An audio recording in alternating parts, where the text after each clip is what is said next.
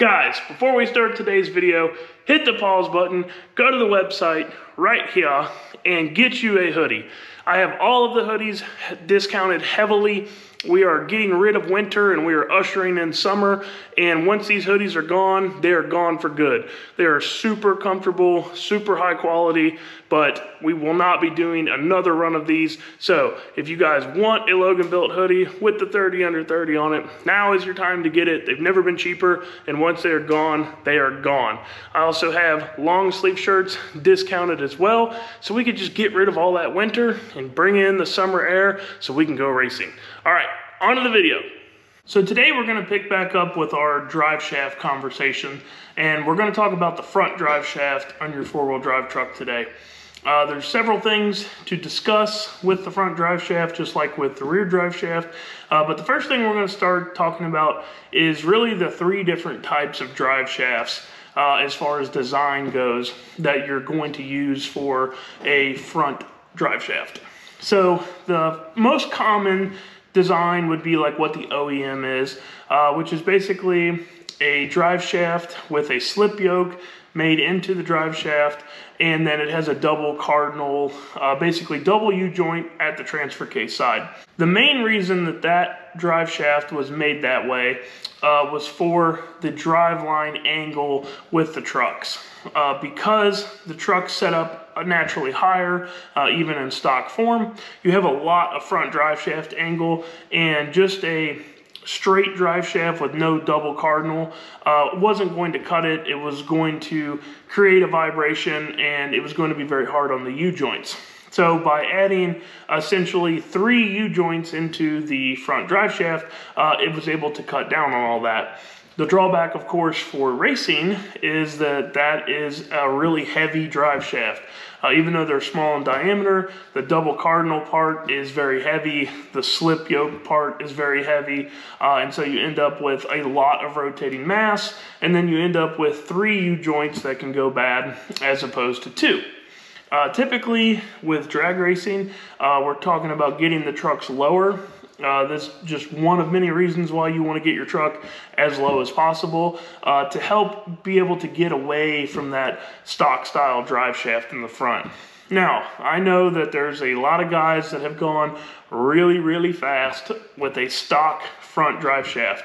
But if you are trying to save as much weight as possible and you're trying to maximize what you have, get your setup as efficient as possible, there are better ways to do it.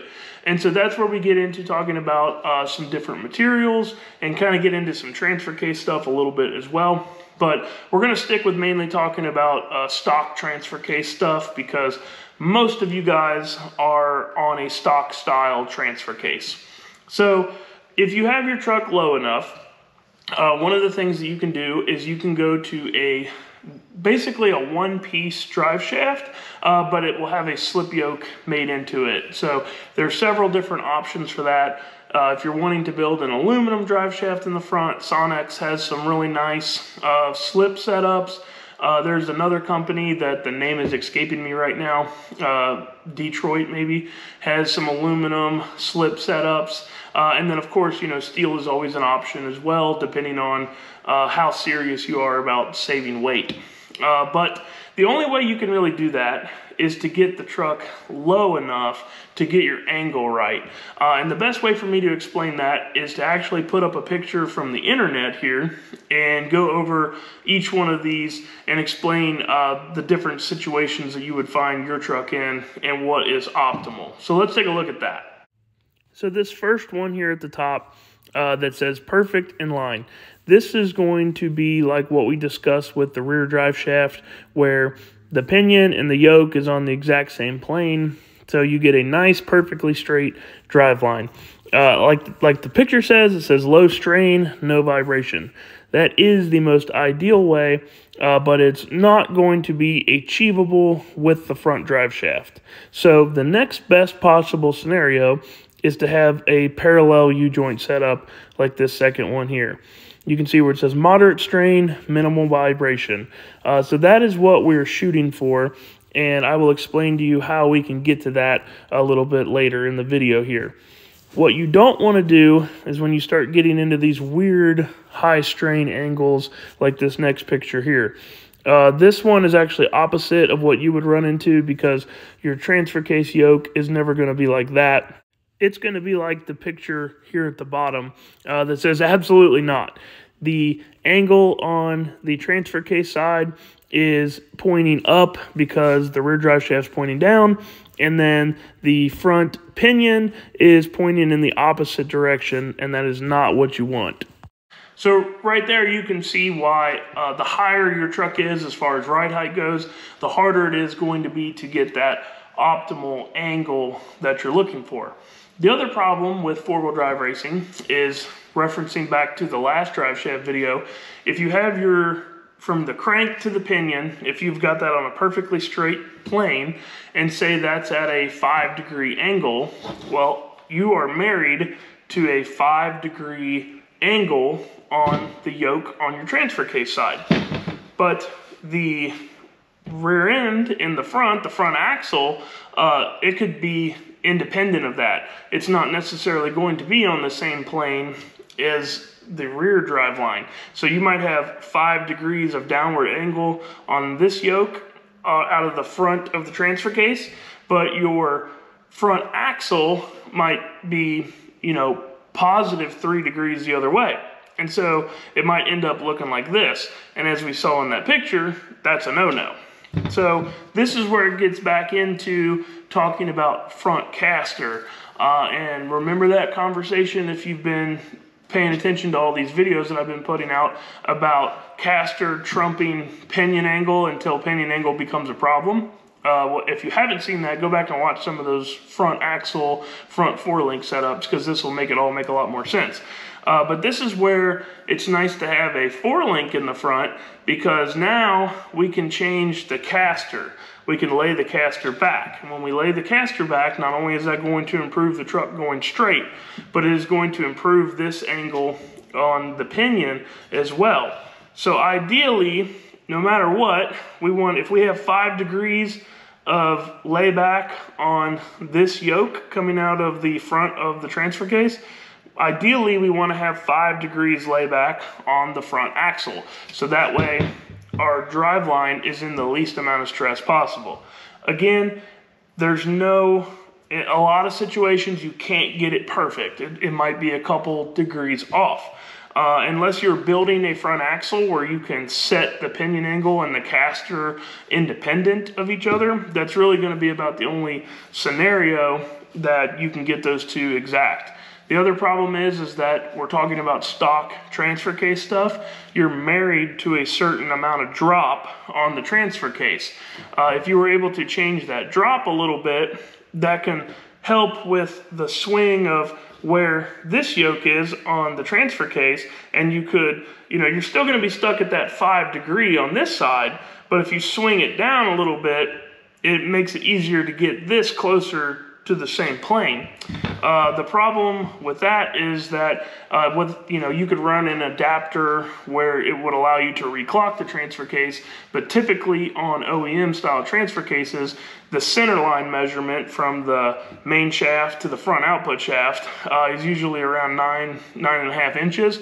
And so as you drop the transfer case more, that's moving the drive shaft closer to your transmission, and it's also getting the drive shaft in line, or out of line, I should say, with the front pinion on the rear end housing. So there's really only so much that you can play with in this window to optimize it the best that you can, without going to maybe some aftermarket style transfer cases, but mainly the big benefit isn't even there. It would be in doing a front axle to where you could set the pinion independent of the caster.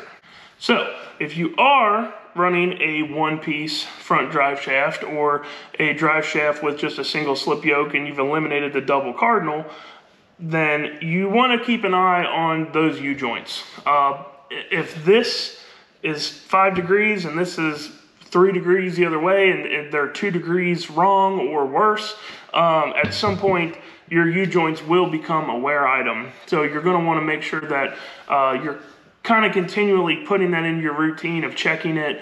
And the worst part about that is really to check it, you got to pull the front drive shaft out and feel how the U-joints feel. But I'm telling you, it is very important, because I have had a front U-joint failure before from overlooking it and making a lot of passes. Not with my truck, with JP's truck, but it could have ended much worse than what it did, but it tore up a lot of stuff. So if you don't have, even if you do have your stuff in line exactly how it needs to be, the front drive shaft on a four-wheel drive is something that you really need to put into your regular maintenance schedule as far as checking the U-joints goes. So now let's talk a little bit about diameter. You guys know that I like an aluminum drive shaft. We talked about carbon shafts in the last little bit, and how you only use those for a certain critical speed. And the front drive shaft is typically so short that the critical speed is astronomical. Like the calculation for my front drive shaft at a 3.5-inch tube, the critical speed's like 30,000 RPM. So it's extremely high. So the only thing you need to like really pay attention to on that as far as running calculations is just the torque. But once again, it's so short that if your rear drive shaft is a 4-inch aluminum and all the numbers calculate out on that, you are more than good with a 3.5-inch aluminum in the front. And honestly, I think that pretty much most people could get away with a 3-inch aluminum in the front, depending on your truck and how low it is and all these angles that we've been discussing. You might be in a situation where you have to run a 3-inch. My 3.5-inch tube is extremely close to the transmission pan rail, and so if I change the ride height, you know, really much more than what it is on the truck currently, I probably wouldn't be able to run that drive shaft. So that is something to keep in mind when you are going to measure for your drive shafts. And then just like before, measuring for the drive shaft is going to be the same as like what we talked about before. So I'm not really going to get into that. Your drive shaft shop might have a specific way that they want you to measure for the front drive shaft. But for the most part, any 3.5-inch aluminum tube is going to be more than sufficient for what you need. And that's also going to be your lightest option. The style transfer cases that we run and that I build, we use a slip yoke on the front output shaft, and that allows us to just run a conventional one-piece drive shaft. That is the lightest option, and it's also the cheapest option as far as building an aluminum front drive shaft goes, because it's just one piece. Also, keep in mind that when we're talking four-wheel drive stuff, you are splitting the power between the front and rear shaft. So if your numbers look like they could be a little borderline on torque yield, critical speed is still critical speed, so that's important for the rear shaft. But if it looks like, you know, you think like, I don't know, it might be borderline because of the torque I make, keep in mind that you're splitting that up between the front and rear, so it's probably more than fine. So that's all I got for this one, guys. Just wanted to take a few minutes here tonight and talk to you guys about front four-wheel drive drive shafts, some of the options that are out there, and the ways that we do it. So if you like this kind of stuff, drop a comment below. Let me know if I missed something that you wanted to hear. Also drop a comment, let me know. If you're new here, click that like button, click the subscribe button, and like always, guys, we will see you on the next video.